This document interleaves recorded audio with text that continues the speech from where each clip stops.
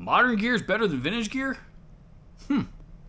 It's almost as if the new stuff was actually designed to be better than the old stuff. Huh.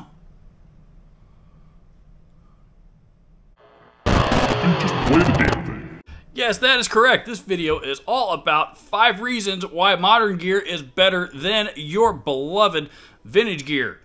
Yes, I'm well aware this video is going to piss some people off, and if it does piss you off, quite frankly, it's probably because you're old. I mean, like way old, like a lot older than me. And I'm 45. Number 1, I just talked about this in the intro. Modern gear is actually designed to be better, as good or better than the older versions of the same gear that it is replacing. In a lot of cases. Yes, sure, there's exceptions. Sometimes they miss. I get that. But generally speaking, newer designs are usually better because manufacturers listen to their customers, the people who are buying their products, and try to implement the things that those people wish that the older versions had. Take the current version of the Fender Stratocaster. As of this video being recorded in February 2023, the top-of-the-line production Stratocaster right now is the Ultra Series.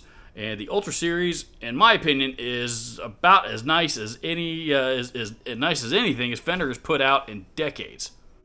Seriously, they are really, really impressive guitars. And they are better than the Elite series that preceded them, which were better than the Deluxe series, which preceded them, and those were around forever.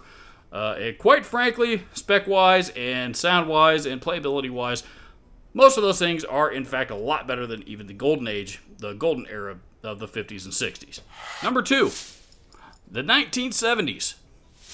This decade sucked for guitar makers, specifically Fender, Gibson, and Martin.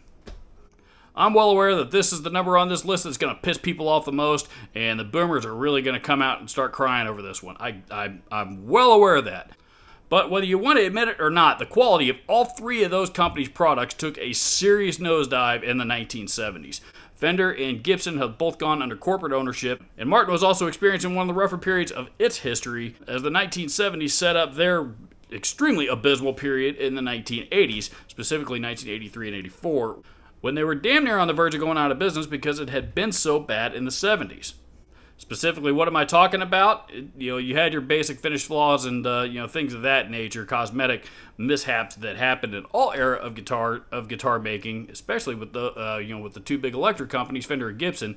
But in the 70s, Gibson put out more than a few guitars with warped necks or the necks installed crooked in the socket, hardware not installed properly, things like that. There was a lot of quality control issues, and Fender had the exact same problems. Both of them were under corporate ownership, and both those corporations were trying to cut costs at the expense of the product itself. I spent a lot of years working in the MI business, and I bought and sold a lot of vintage guitars over the years.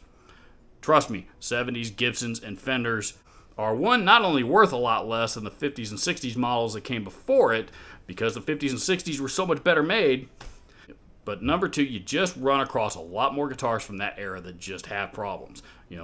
It's just a fact. Oh, even Gibsons from the 60s were still built, had this going on. Shut up. No, yes, they did, but not to the extent they did in the 70s. Oh, even Fender still had, warped necks. Yes, they did, but not to the extent that they did in the 70s. Period. Up until 2007, I believe, when they finally reissued the RD for the very first time, Gibson didn't do any 70s reissues or tribute guitars or anything. They didn't even want to acknowledge their existence in the 1970s. Number 3. So you paid $30,000 for your 1968 Gibson Les Paul? That's cute. Did it ever occur to you to think about how much really nice, practical, modern gear that you could have bought for that $30,000? Short answer, psst, a lot. Way to go. Seriously, so many people are just absolutely fascinated with the fact of buying a guitar because it's old. When you get up into those 5 and sometimes even 6-figure digits of price tags for vintage guitars, number one, the only people that can afford those are really, really high dollar collectors. Practical guitar players don't buy that kind of stuff, and if they do, they buy it. It's already been beat to shit, heavily modified, and it's not worth anywhere near what it once was. and in which case they can do the exact same thing on a newer guitar, still a lot cheaper, and it'll sound exactly the same. People simply spend way too much money out of their fascination for old shit. Number 4. You know what? If you start switching over to modern gear, I bet you your ego will thank you. What do I mean by that? Bro, nobody in your audience gives a shit what year your vintage Strat is from, what it's worth, or how much you paid for it. Not a single soul gives a ding-dong damn about any of that shit. Nobody in the building except you. Number 5. You know, I don't know if this has occurred to anybody here yet, but modern gear sounds better. It's more versatile, it does a whole lot more, and it's just more practical. Look at Marshall's current product line if you don't believe a word that I'm saying. Marshall JVM series amplifiers. Pretty high-end amplifiers, been out for a decade and a half or so now. Really good sound amplifiers that do an awful lot. They make great modern sounding tones, they make great vintage sounding tones, and they do a whole lot of other stuff in between. Oh, there's no way that'll sound anywhere near as good as my 68 Plexi. Yes, it does. Yes, it will. It will make all of those sounds, as well as just about every other Marshall sound that has come out since then, all the way up into the current modern era. It will get very, very close to all of them, including that of your 1968 Plexi. You just got to turn a few more knobs to figure out how to get it to do that. There you have it. There's my 5 reasons why modern gear is better than vintage gear.